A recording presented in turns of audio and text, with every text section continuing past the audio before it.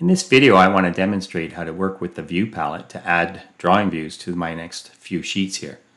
So I already have created my assembly sheet and I have my assembly. Now I'd like a drawing sheet to show how to make this part, and then one for this and one for this. So I'll start with this revolved part first. I'll come down to sheet 2, I'll right click on it, and I'll rename it.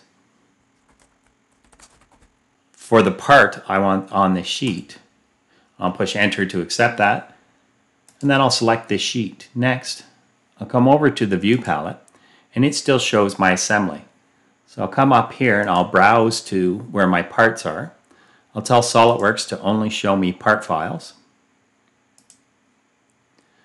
Then I'll find the part I would like inserted in this sheet and say open. And now I can select the various views I've created and drag and drop them into my sheet.